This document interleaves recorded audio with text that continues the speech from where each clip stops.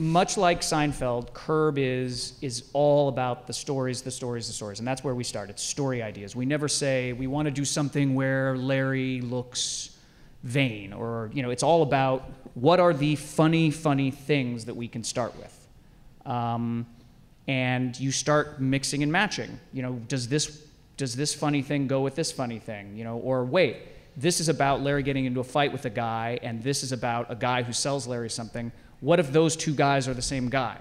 And you start to join things like that. And it really is, it's like math. I mean, you put it up on a board and you start going, well, wait a second, what if this thing from column A is the same? What if we merge those scenes, and then that argument can happen here?